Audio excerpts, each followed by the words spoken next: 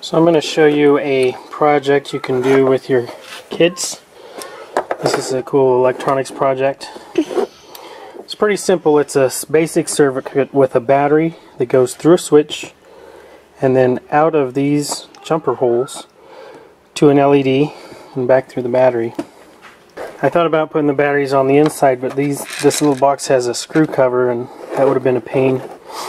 Since this is for kids to tinker with, I figured he can change his own batteries.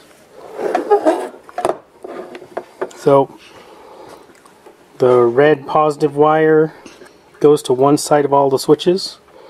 Then the green jumpers jumper the switches to the little header pins, female header pins. And then on this side, you jumper from there to there. And of course this negative wire goes to the negative side of all of the LEDs in this vibrating motor. I put current limiting resistors. These are 100 ohms. And this is like 50 ohms on these. I just needed something to prevent the LEDs from getting hot and pulling too much current. Just to go there. Yeah, do one of these push buttons down here. Now push it.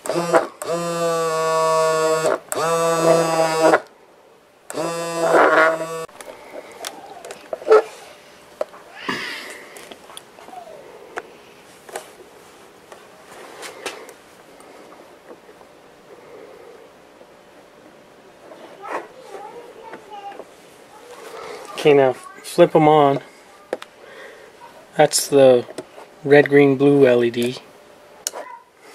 These little switches.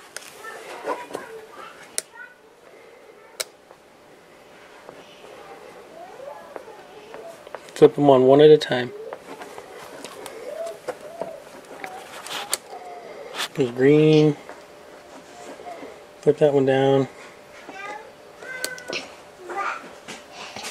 Use your fingernail. So there's red, blue, or blue. If we add red and blue, I think it's like a pink color. There we go. There's a pink.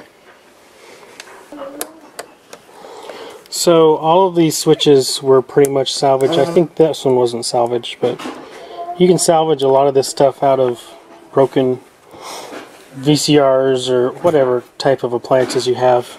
The lights, the motor you could get out of an old cell phone or a pager. You probably will buy a battery holder. These are two battery holders, but because I didn't have a double, just screwed in there.